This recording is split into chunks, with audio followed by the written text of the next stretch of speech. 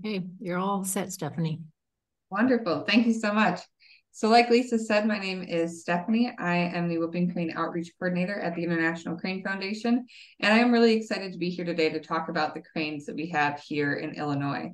So Lisa kind of teed it up very well there, but I'll be talking about how to identify these cranes. I'll be discussing their history, the spaces that you can find cranes throughout the year, some of those human-wildlife interactions that we're seeing with cranes, as well as the conservation work that the International Crane Foundation is involved in ways that you can get involved in some of that work as well.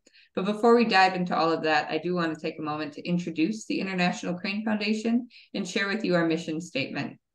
So the International Crane Foundation, also called ICF, works worldwide to conserve cranes and the ecosystems, watersheds, and flyways on which they depend.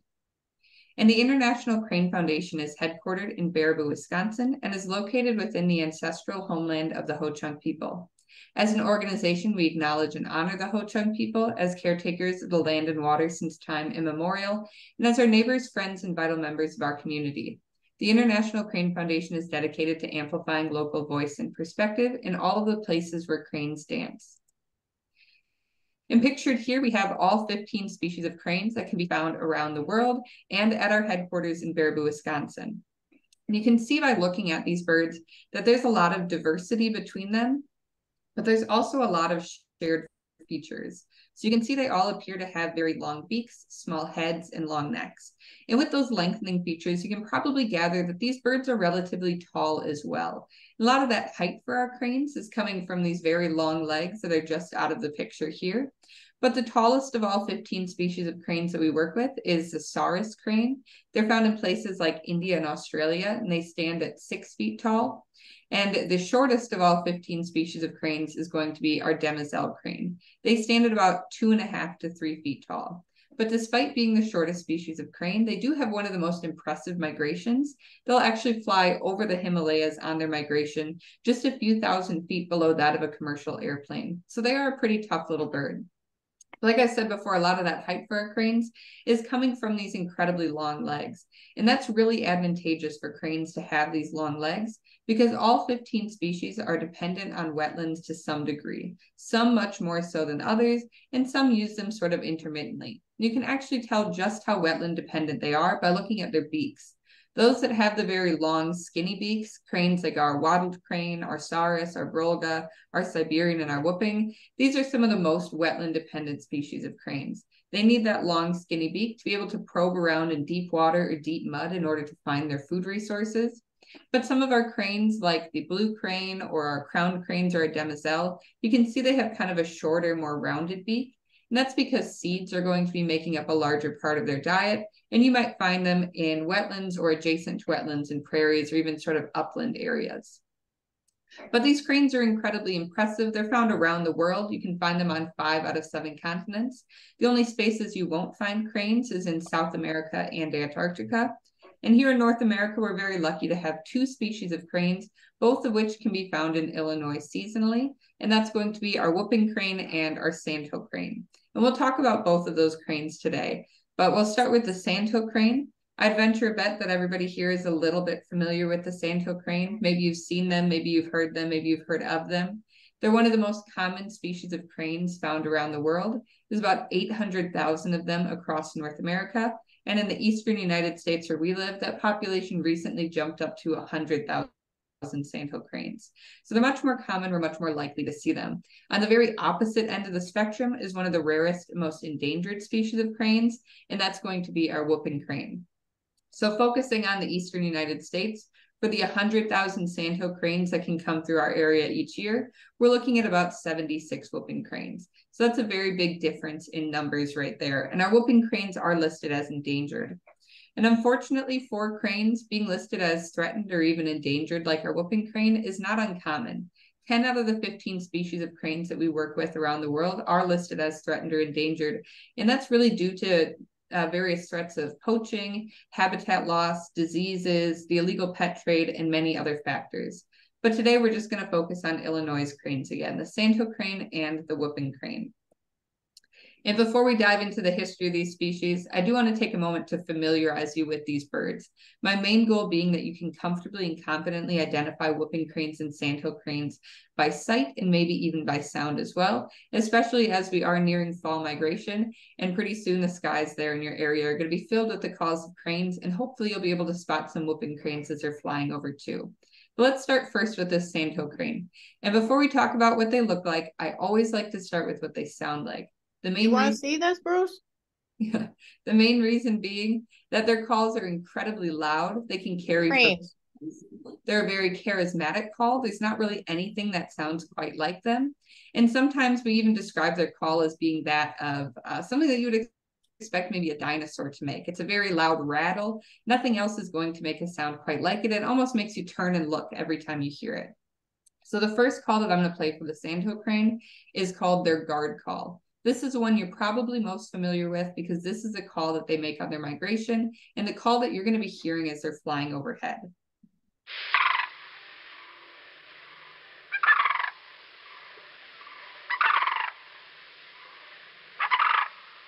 And the next call that we have is a unison call. So this can be made year-round, but it's most frequently made during the breeding season. And this is really important, especially for your area, because while we might not see too many sandhill cranes breeding in your area right now, we are seeing that their breeding range is continuing to push further south. So you can, in the coming years, expect to see more breeding sandhill cranes and hopefully more frequently hear this unison call. And the unison call is a really interesting call because you're going to be hearing two birds calling at the same time. They're a bonded pair, and they're typically doing this to sort of defend their territory or to help establish or strengthen that pair bond that they're having on their breeding territory. And I'll play that call for you now.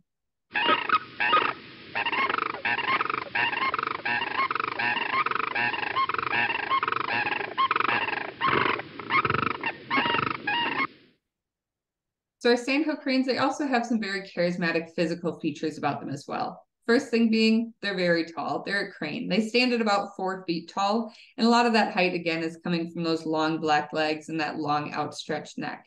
You'll see on the top of their head, they have a featherless red patch on the crown. If you noticed earlier on all of those pictures of the cranes, there's a lot of repetition of that color red. And an interesting fact about that red color is that that is not feathers, that's all exposed skin. And when cranes are feeling threatened or territorial or upset, they can push blood into those areas and cause that red to expand across the top of their head. Our sandhill crane is also going to have sort of an orangish amber eye, a long, sharp black beak, and then throughout their entire body and wings, it's going to be sort of a slate gray color or a reddish brown. So oftentimes here in the Midwest, we get asked, well, what about the gray sandhill cranes? What about the red sandhill cranes? Am I seeing two different species? Am I seeing males and females? What's really going on there? And the answer is a little bit stranger than you might think. So pictured here, I have on top those red sandhill cranes, and on the bottom, I have those gray sandhill cranes. And then here I have a close-up of their feathers. So when sandhill cranes reach their breeding age and they're returning back to their breeding territories, they're going to be coming back as early as late February, sometimes even early March. And during that time, they'll be returning to wetlands that aren't really that sort of green color that we're used to seeing wetlands, but they're returning to wetlands that are sort of a dead vegetation brown color. And sandhill cranes, once they get to those spaces, they're immediately going to start finding an area to nest, building a nest, breeding, laying eggs, everything that they need to do to get chicks on the ground as soon as possible. And in order to increase their chance of survival during that time, they need to find a way to camouflage in with this environment. So sandhill cranes will actually take mud from wetlands and they'll wipe it all around their body. That mud is very rich in iron, so it oxidizes or kind of turns those feathers this rusty color. And once they reach breeding age, they're kind of always going to have rusty feathers because sandhill cranes never do a complete molt. They never drop all of their feathers at once like some water birds do. So they're always going to have sort of this mix of reddish brown or slate gray feathers once they reach that breeding age. The next crane that we have here in Illinois is our whooping crane. And I'll start again first with what they sound like. They have a very loud call. It's very charismatic, so much so that their name, the whooping crane, actually comes from that call. The call has sort of a whooping-like characteristic to it. There's no rattle. It's a very crisp sound, and it sounds almost like a shout. So I'm going to play this guard call where you're going to hear one bird calling and one immediately responding to them.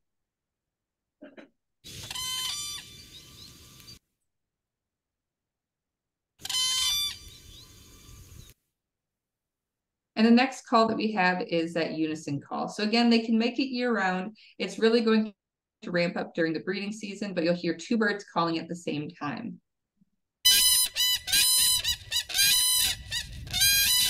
So hopefully you noticed how that one does sound quite different than the sandhill crane. It's much more crisp, kind of clear, and sort of a bit of a shout rather than a trumpeting sort of noise. So in looking at our whooping cranes, they also have some very charismatic features about them. They're taller and heavier bodied than our sandhill cranes. Our whooping cranes stand at 5 feet tall, making them the tallest bird in all of North America. You can see they also have these long black legs, this brilliant white body coming up through a long neck. They have a featherless red patch on the crown of their head, a black mustache-like mask on their cheeks, a bright yellow eye, and a grayish yellow beak. Another important note about this whooping crane is actually the habitat that they're in. So while sandhill cranes are a bird that you might see in your backyard in parks and prairies pretty easily, whooping cranes really aren't that kind of bird. With a bright white plumage like that, it's incredibly important that they find a way to stay safe from predators, knowing that they aren't able to easily camouflage. And one way that whooping cranes do that is by spending their time in deeper water or spending a more significant portion of their time in wetlands. So when looking for whooping cranes, it's much easier to spot them in wetlands than it is to spot them in parks or prairies like you might find some of those sandhill cranes.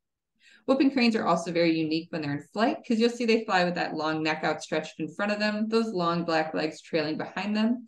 They have an impressive 7 to 8 foot wingspan. And at the very tips of their wings, you'll see these prominent black wingtips. And that's incredibly advantageous for a large white bird like a whooping crane. When they're undergoing their migration and flying long distances, the feathers that are most likely to undergo wear and tear and break are going to be those at the very tips of your wings. And if they're white, they're not very strong feathers. So for a large white bird to have these darker feathers at the tips of their wings, those feathers are going to have more melanin, they're going to be stronger, and they're going to be less likely to break, which is great for them on their long migration across North America. All right, so now that we've familiarized ourselves with what these birds look like, I do want to dive into their history, starting first, of course, with our sandhill crane, which I like to call a conservation success story. So in the 1940s, sandhill cranes were almost completely extirpated to the east of the Mississippi River, so much so that this scene that we see in front of us, a marsh without cranes in it, unfortunately became common. And at this time, Aldo Leopold believed that cranes could be completely lost from the Midwest altogether, as he wrote here in Marshland Elegy saying, "The sadness discernible in some marshes arises perhaps from their once having harbored cranes. Now they stand humbled adrift in history." Unfortunately, sandhill cranes were quickly removed from the Midwestern landscape, ultimately due to unregulated hunting and habitat loss. And this had a pretty massive impact on sandhill cranes simply because of their life history. So when talking about the life history of sandhill cranes, it's important to note that this doesn't apply only to sandhill cranes, but it applies to all 15 species of cranes. And like I said before, 10 out of the 15 are listed as threatened or endangered. So the first thing to know about sandhill cranes, or cranes in general, is that they're very long-lived. Our sandhill cranes have been documented living into their 30s in the wild, and in captivity they can live to be much older. At the International Crane Foundation, we once cared for a Siberian crane named Wolf, and he lived to be 83 years old. So on top of being a very long-lived species, they're also very slow to reproduce. They're typically only going to lay about 1 to 2 eggs each year. They'll sit on those eggs for about 30 days, and oftentimes they'll hatch just one chick called a colt. Sometimes if there's a lot of food resources, they'll hatch 2, but typically it's going to be just that one colt. They're then going to raise that colt throughout the entire summer. It takes around 80 days for them to fledge or be able to fly. They'll then fly down with them on their fall migration, spend all winter with their chick, come right back with them in their spring migration, at which point that chick is then going to break off from their parents, join a non-breeding flock until they're about 3 to 5 years old. Then they'll eventually find their own mate that they'll presumably mate with for life and cycle right back into this slow reproduction of laying 1 to 2 eggs each year, hatch one chick, and that chick not breeding until it's about 3 to 5 years old. So animals with these sorts of life history characteristics, being long-lived, slow to reproduce, and laying very small clutches, are often greatly affected by losses to their population because it's very hard for them to rebuild after they sustain those losses. But I did say that sandhill cranes are a conservation success story, and you may be wondering where they are now. And fortunately for sandhill cranes, they're found really across the majority of North America. You can see that there's about an estimated, again, 800,000 sandhill cranes in the world. In Illinois, you can expect to see around 40 to 50,000 sandhill cranes every year. And that's part of that eastern flock that flies through the eastern United States that carries around 100,000 sandhill cranes. So that's a pretty significant population size. We can also see that there are 6 subspecies of sandhill cranes presently on the landscape. 3 of them are migratory, our lesser, our Canadian, and our greater. In Illinois, you're only going to see the greater sandhill crane. There are also 3 non-migratory populations, the Cuban, the Florida, and the Mississippi. So while as a species, sandhill cranes are not federally listed and they are considered to be relatively common, that doesn't mean that all populations of sandhill cranes are stable. We know that the Cuban and the Mississippi sandhill crane are listed as endangered, and some of our crane partners in the South are doing a reintroduction program with the Mississippi sandhill cranes that's incredibly similar to some of the work that we're doing with whooping cranes here in the Midwest, which I'll touch on just a little bit later. But let's focus in on these Illinois sandhill cranes. And I want to show you some of the spaces that these birds are spending their time in throughout the year, just moving month by month. And what we're looking at right here is a migration map and looking at concentrations of birds. So areas that are orange is where we're seeing larger concentrations of sandhill cranes throughout the year. Where it's blue, these are kind of smaller concentrations. And white, this is where we don't have large numbers, but that's not saying that there aren't any sandhill cranes in those spaces. So focusing here on January, you'll see right away that some of those sandhill cranes are spending their winters relatively far north for what we would expect a bird to be staying. You can see some of them aren't even leaving Wisconsin, and we do have a lot that are spending their time around Rockford or even the Chicagoland area.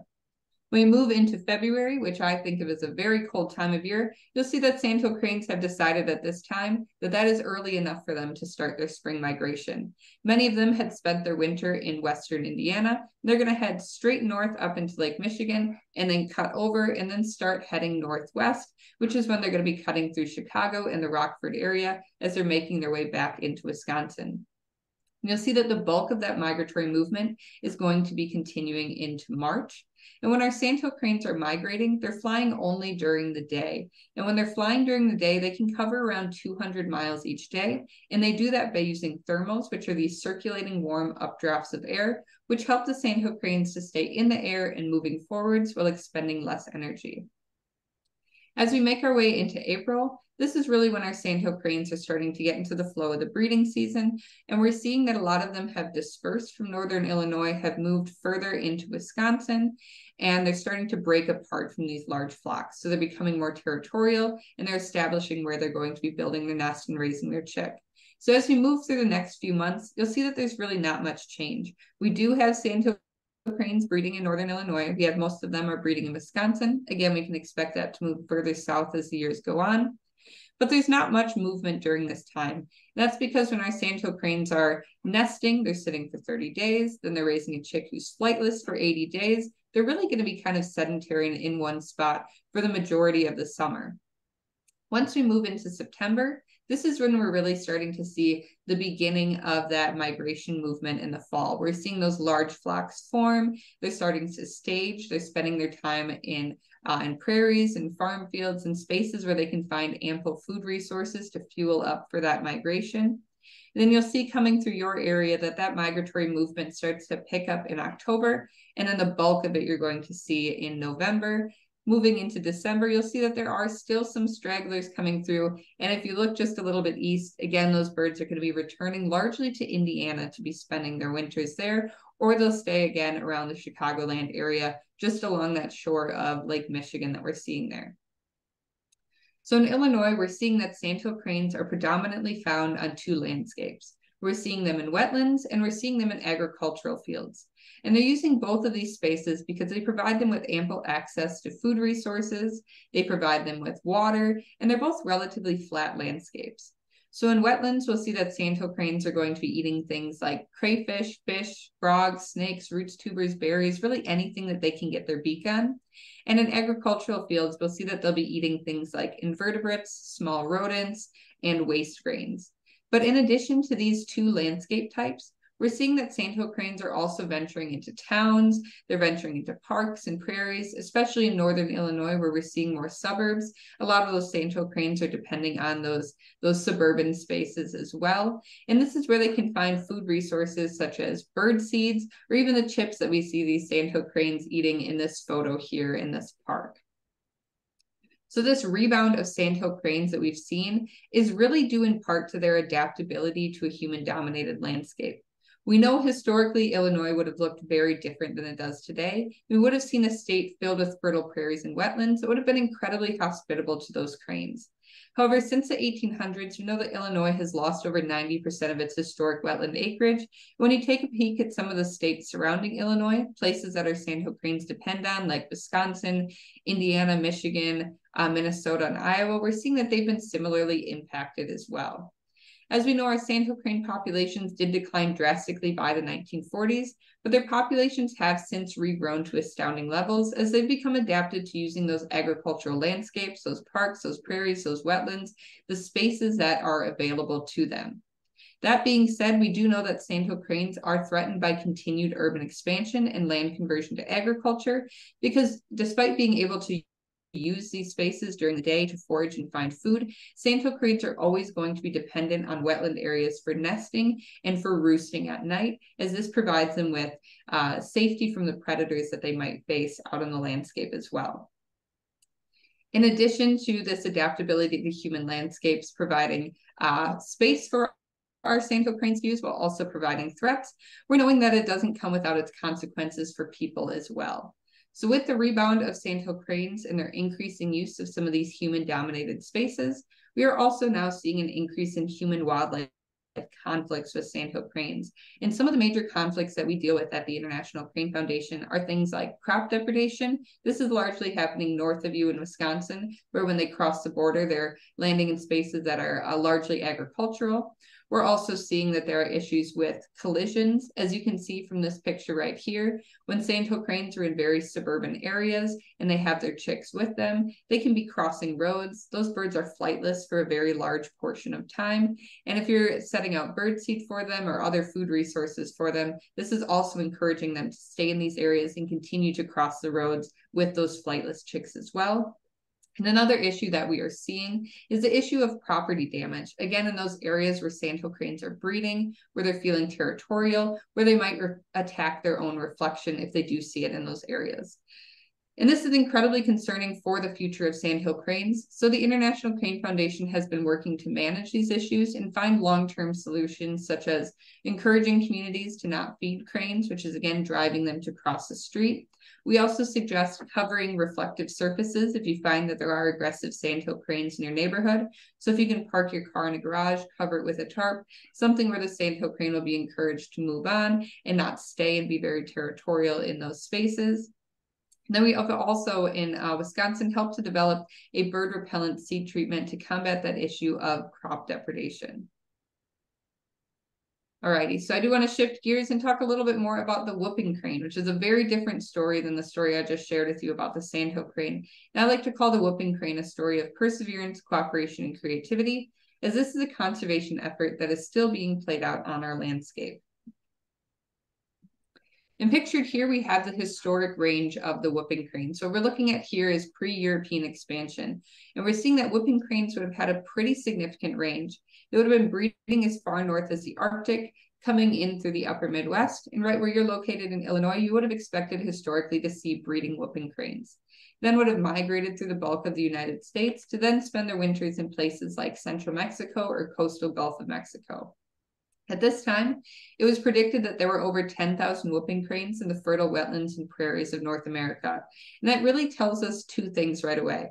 The first thing being that 10,000 whooping cranes across North America is incredibly different than our current estimates of 800,000 sandhill cranes. So that's telling us right away that whooping cranes were never one of the most numerous species out on the landscape. They are far more territorial than sandhill cranes and maintain larger territories. They need much more space than those birds are, but these numbers aren't very large to begin with. But we also know that by the 1940s, whooping cranes faced near extinction when there were only 20 individuals left out in the wild. And you may be wondering what contributed to this decline of whooping cranes, and unfortunately there were many factors at play, some of which you saw with our sandhill cranes. So things like unregulated hunting. When European settlers moved into these spaces that our whooping cranes were using, these fertile wetlands, these areas were lush with resources. But unfortunately, at this time, game laws were mostly ignored and they were rarely enforced. And this really led to unrestrained hunting and destruction of wild areas that ultimately grew into the 1800s and led to the extinction of some species that we could have seen today, species like the passenger pigeon, and a near extinction of others, so birds like the whooping crane. And unfortunately, as whooping cranes became scarce on the landscape as a result of this unregulated hunting, we're seeing an increase in their value, which is encouraging people to continue to hunt whooping cranes, but now continue to find anything that they can sort of monetize from these whooping cranes. So pulling eggs off of their nests simply for the value of having them, or even creating a trade for the feathers of whooping cranes. So the millinery trade, or the trade for wild bird feathers, unfortunately was driven by bird feathers being used to adorn women's hats for fashion, and some of the most sought after bird feathers were those of very large white birds like our whooping crane that could make impressive white plumes like the one that's pictured right here. Fortunately for whooping cranes and the many birds we continue to see today, some high society women from Boston, they actually noticed this issue very early on and formed the first Audubon Society, the Massachusetts Audubon Society, and it banned the trade of wild bird feathers. Finally, another massive contributor to the decline of whooping cranes was habitat loss, which was largely driven by the Homestead Act of the 1860s. And this act essentially encouraged people to rapidly move out west, and in doing so, convert hundreds of thousands of acres of that wetland habitat that our whooping cranes depended on into predominantly agricultural land, which took away a valuable resource for our whooping cranes and many other wetland species. And when people began to notice not only the decline of whooping cranes, but the loss of some common birds in wild spaces, it resulted in a series of laws to protect those spaces and those species, some of which you might be quite familiar with. So things like the Migratory Bird Treaty Act, which prohibit the illegal take, so taking their eggs, their feathers, their nests, the birds themselves, some of those big things that impacted our whooping cranes early on. We then see the passage of the Duck Stamp Act, which is a federal art competition used to design a waterfowl-themed stamp, which is then sold to hunters to hunt on federal lands, and that money is recirculated right back into wetland conservation. The duck stamp still exists today and has raised over $850 million to protect 6.5 million acres of wildlife habitat, so it is incredibly significant in protecting those spaces that our whooping cranes depend on. We then see in 1966 the creation of the refuge system. This is an incredibly important piece in the puzzle for protecting whooping cranes. The reason being that whooping cranes are very wetland dependent and they maintain large territories. So that adaptability that we saw in our sandhill cranes, that helped them to sort of rebuild without any sort of reintroduction program or large amounts of intervention from scientists. We're not going to see that with our whooping cranes. They're not nearly as adaptable and they need those large wetland areas.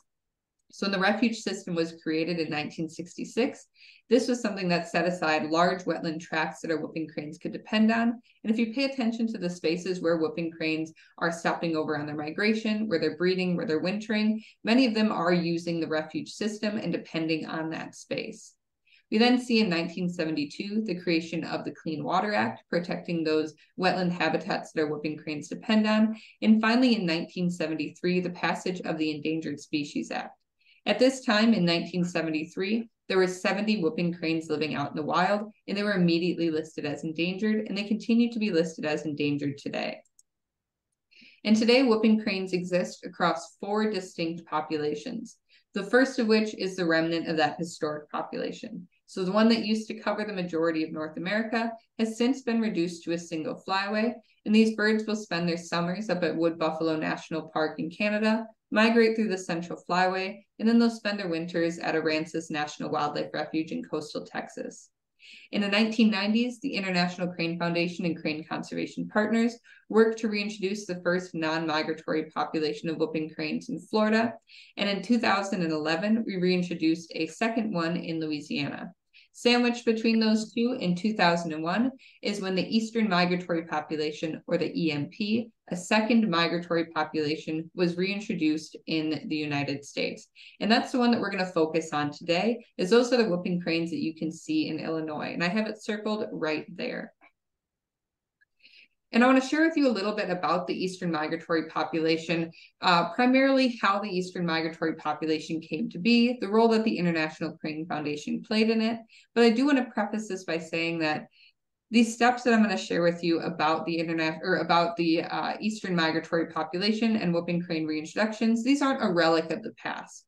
This is work that we continue to do. We're continuing to do even up to this year because the eastern migratory population is not self-sustaining.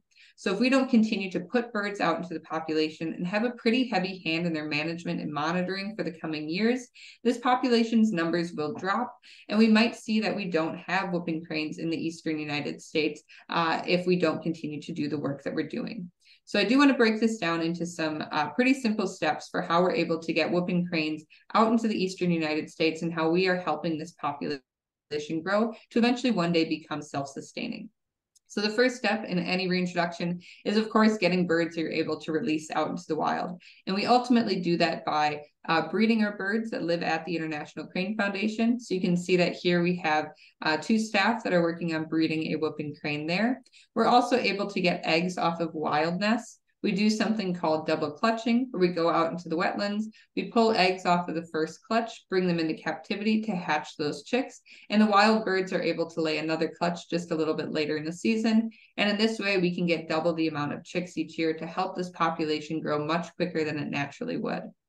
So once we have these eggs, either from our wild birds or from our captive birds, we're able to incubate them for around 30 days.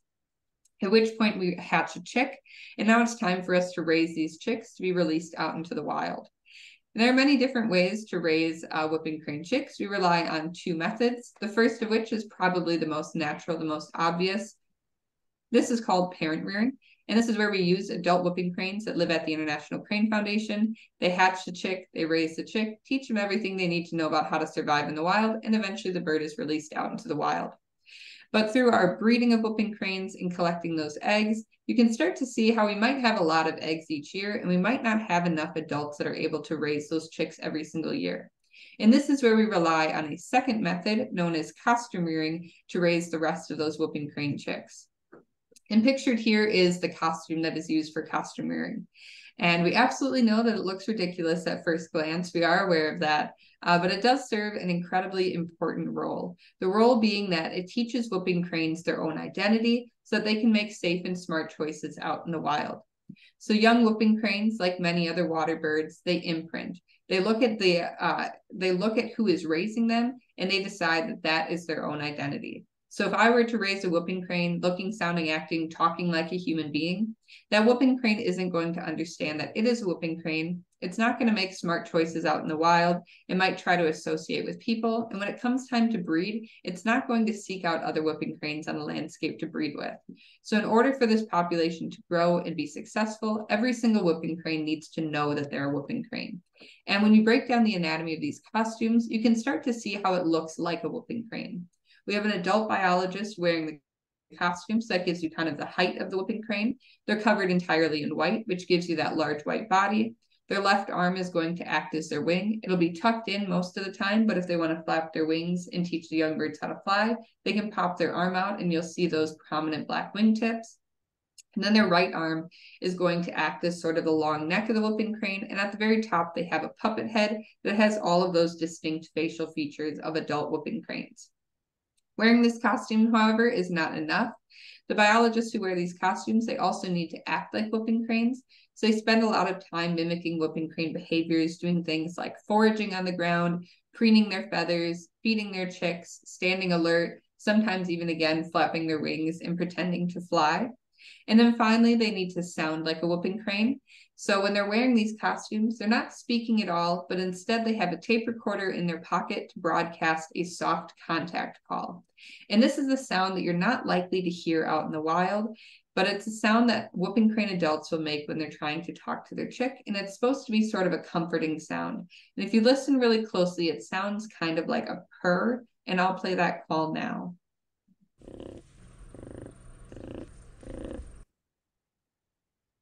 So once we raise these whooping cranes, either using, again, adult whooping cranes or using costumed biologists to raise them, it's in time for these birds to be released out into the wild.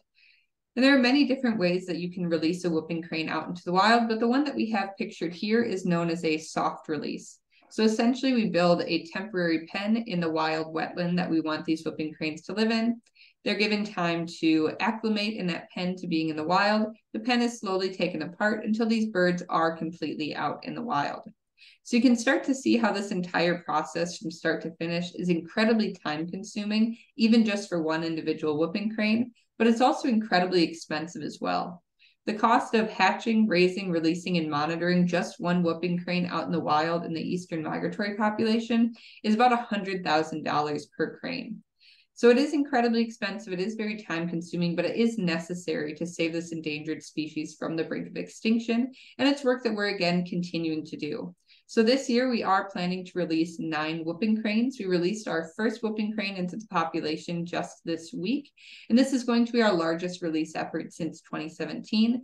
So we are starting to ramp up some of the work that we're doing after the COVID pandemic to get more birds back out on the landscape and help this population grow very quickly again. And once these birds are out on the landscape, it is important that we continue to monitor this wild population. So all of our birds that are released into the eastern migratory population, they're given a unique combination of colorful leg bands, and it'll be some combination of white, green, red, and black on one or both legs. And then many of them are also given a radio tag on their leg, which if you look at this picture on the left, is that sort of stick-like thing that's hanging off of that bird's leg right there. And this radio tag allows our team of scientists to track the birds as they move along their migration route. So again, this team of scientists, as well as volunteers along the flyway, they track our birds, and they use this information to further research and knowledge about whooping cranes, such as understanding the habitats that they're using, the migratory pathways that they're making, their breeding success, their survival, the individuals they're associating with. And as this population grows, we're getting a better understanding of the spaces that they're going to be moving into, as some of them establish large territories and others are forced to look for different areas to live. So this population is relatively young, just started in 2001. So it's incredibly important that we continue to get very consistent long-term data on this population to know what their long-term success or survival is going to look like. So on top of all of the work that our team and our volunteers are doing, we also rely very heavily on reported sightings from the public or from citizen scientists along the whooping crane's flyway. So we ask that if you see a whooping crane in Illinois, look for those colorful bands on their legs. We'd love to hear from you. We'd love to see where the birds are at. So the first step to reporting a banded whooping crane is, of course, confirming that you saw a whooping crane. So you can use some of those tips, tricks, and pointers that I talked about at the beginning. Large white bird, red on their head, black on their cheeks, black on their wingtips. Are they associating with a wetland? Did you hear them crawling overhead? All of that is incredibly helpful in confirming your ID. Next, you can see if there are whooping crane sightings reported in your area. You can do that by heading to our website, whoopermap. Stephanie? Yes? Our battery ran out on our other projector, so could you hold on a second? Yep, absolutely. This is ours.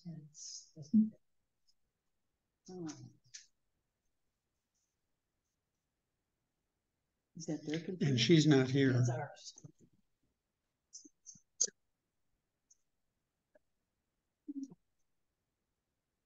And those cabinets.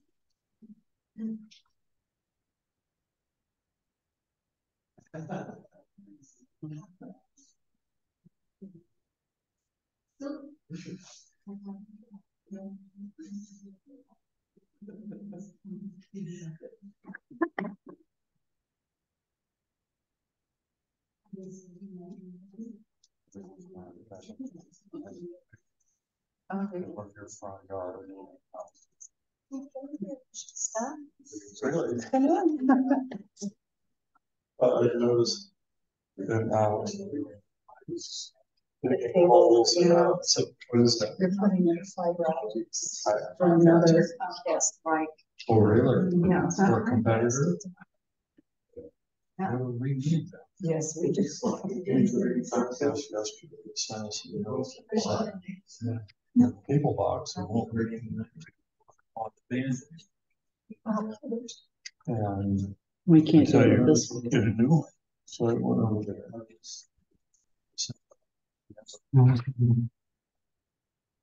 That person's not Where there. you'll be. Oh, I haven't checked. I don't think we can get it.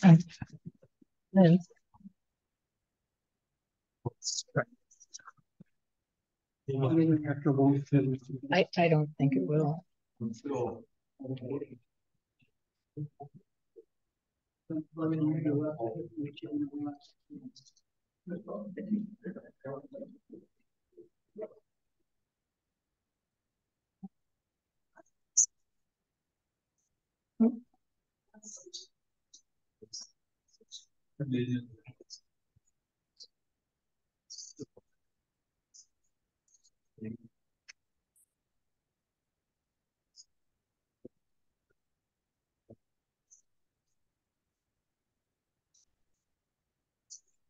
Well, that's something that there's nothing here. We don't have a conversation. I think they have given this.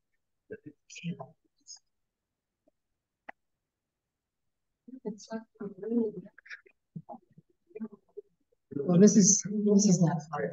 We just need to follow you. No, but that won't, if that won't, will that plug in? We can just run it off of here. But I'm gonna plug into this. I don't have HDMI on this computer.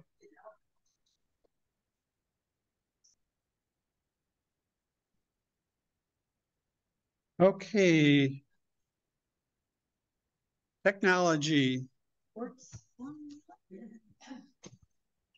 We can run the audio of you speaking, Stephanie, and people should be able to hear you, but they won't be able to see your slides.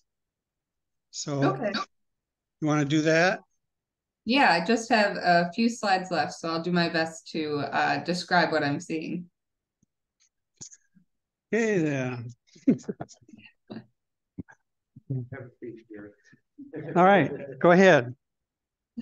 Alrighty, so reporting your sighting of abandoned whooping crane. So the next step would be heading to our website where it is whoopermap.savingcranes.org. And I can, of course, send these links to you later as well. And this is where you can see the counties that whooping crane sightings have recently been reported in. You'll see that the International Crane Foundation only reports out counties. So we do ask that if you want to share whooping crane sightings with friends, family, or on social media, don't share any information more specific than the county that you see them in. They are an endangered species. They are very sensitive to disturbances. So we do want to keep these birds safe from any sort of disturbance. And we don't want to be encouraging people to flock out per se to come and see these birds.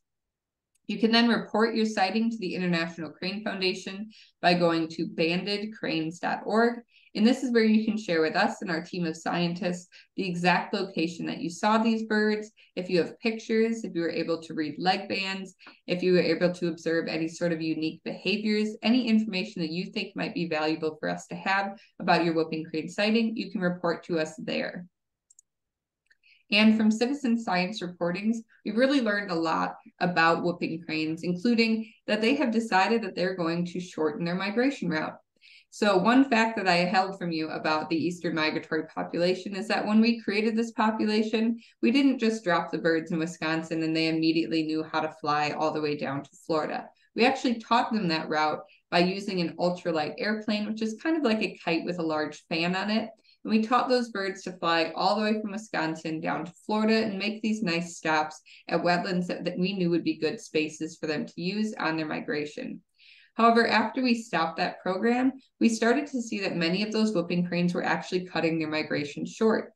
They found out that they didn't need to expend that much energy to go further south, to go all the way down into Florida, and many of them are spending their winters in those same spaces that we saw as sandhill cranes. We're seeing a lot of them spend their winters in places like Western Indiana, and increasingly we're seeing them move over into southeastern Illinois as well. And I have on here some maps that we put out once a month. It is our whooping crane Eastern Population Update. This is all publicly accessible on our website. You can also get email updates about the spaces where whooping cranes have been spotted month by month. But a lot of these sightings that we're seeing, a lot of these reports, especially on their migration and their wintering areas, are reports that we're getting from citizen scientists. And in 2016, we received a very cool citizen science reporting of cranes spotted in Illinois from a Sam Burkhart. And you have a picture of some cranes that are flying right over downtown Chicago. He observed around 30,000 sandhill cranes flying over Chicago. And within that group, when he zoomed in, he spotted that there were 4 whooping cranes that were flying in that group as well. And if you look closely at them, you can see that 2 of them are adults and 2 of them are juveniles. So that's an incredibly cool citizen science reporting that was shared with us, not something that we would have known about without Sam Burkhart sharing that observation with us of that migratory movement through downtown Chicago. So we're incredibly grateful for that. So today, across all of the wild and captive flocks of whooping cranes, we know that there are about 800 birds. If you focus just on the wild flocks, we're looking at about 650 birds. And if you focus right in on that eastern population that comes through Illinois each year, we're looking at about 76 whooping cranes.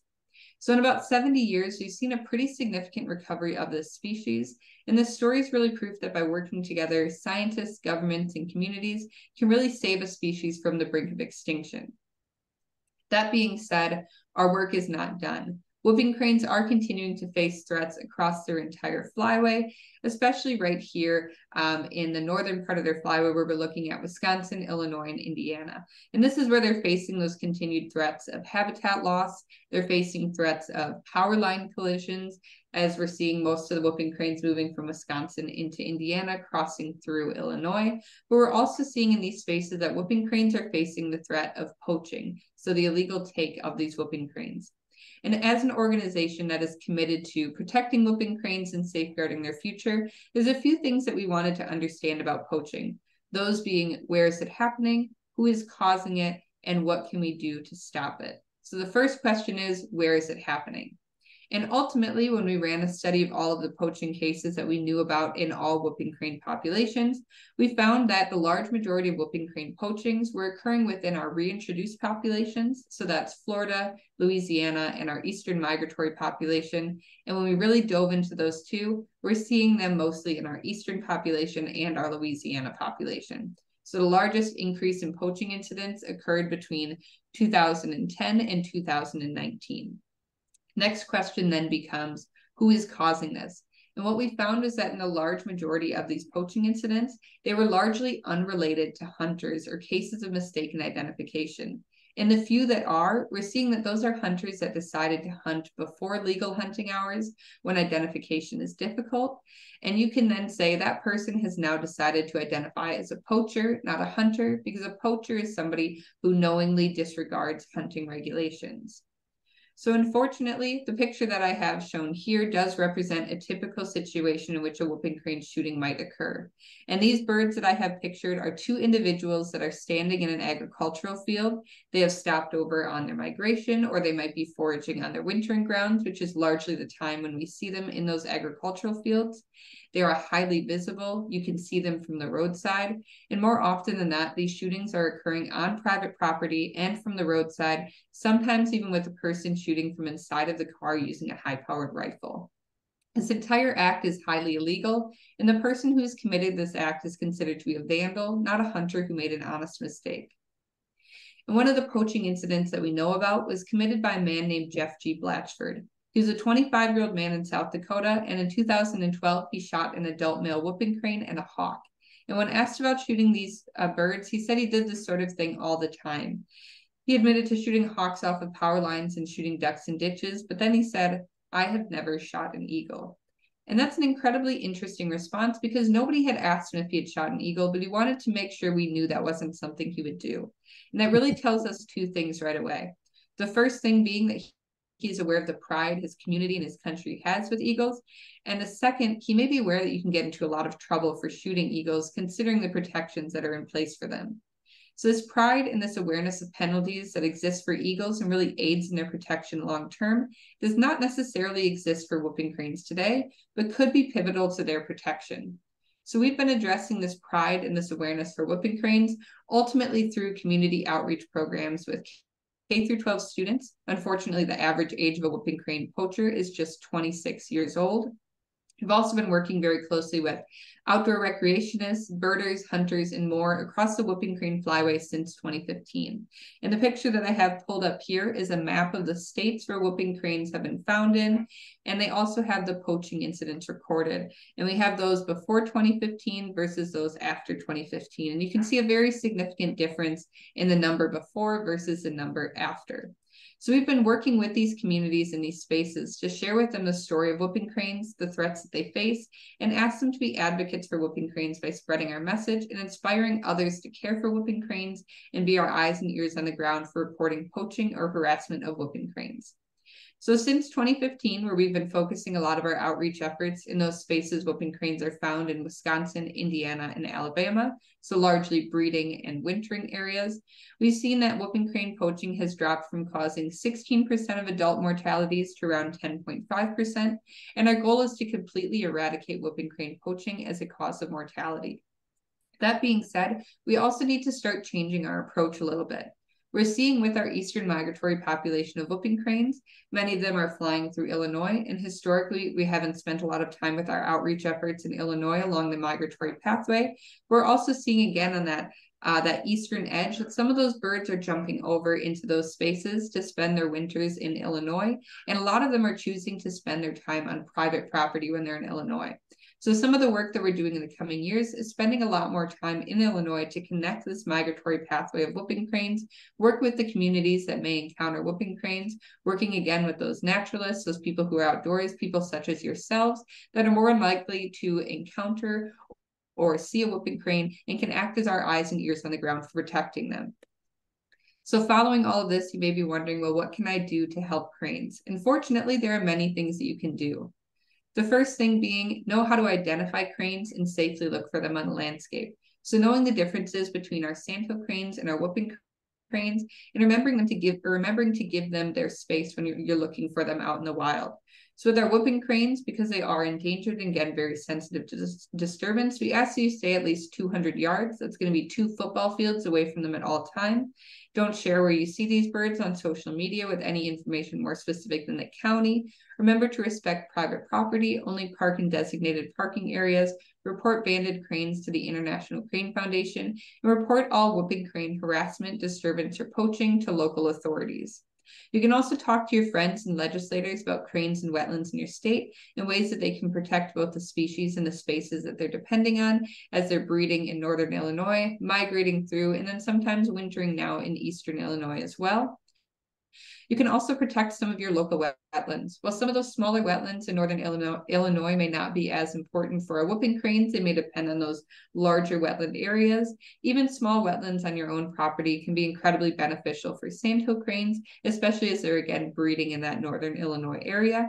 You can also head to our website, savingcranes.org. Learn a little bit more about some of the work that our organization is doing, opportunities to get involved, some of the volunteer opportunities or citizen science opportunities like our annual Midwest Crane Count in the spring, ways that you can get involved in some of the work we do, and you can also sign our pledge to protect whooping cranes. Alrighty, so that is everything that I have for you today. I do want to thank you guys for having me here to talk about whooping cranes and sandhill cranes in Illinois, and I do want to open it up to any questions that you might have for me.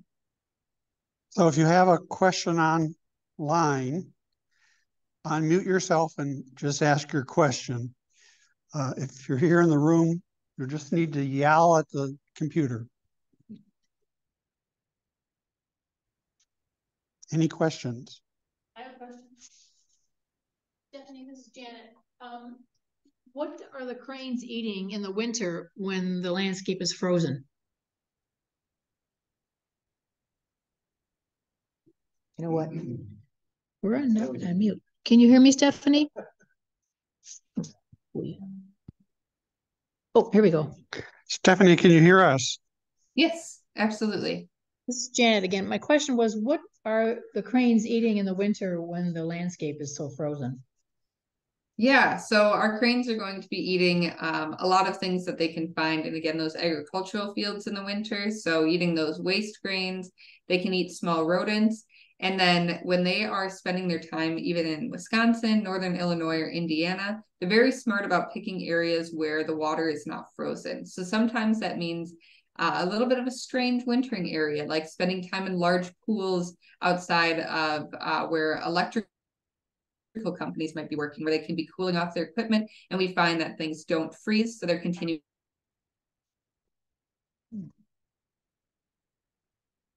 Okay. More. Somebody's freezing up. Bless her hair. We've lost you.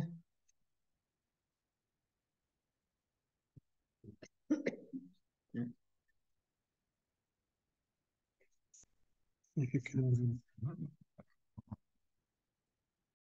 chat. Oh. This is why we're looking for somebody to help with our Zoom programs, because every month we seem to be struggling with one thing or another. Oop, there we go. It looks like I just came back, but were you able to hear the rest of my response to what cranes are eating in the winter, or did it cut off before I got to it? Yep, we got that. Okay, perfect. Is there anybody else online that wants to ask a question? Do so through chat. Or turn off your microphone or turn on your microphone. No. I think that's it. Any other questions in the audience? Oh, we're all silent. All right, Stephanie. Thank you so much. Really appreciate it. Of course. Thank you so much. Thanks for having me. Yep. All right, we're going to stop the recording now. Thank you. I think. So,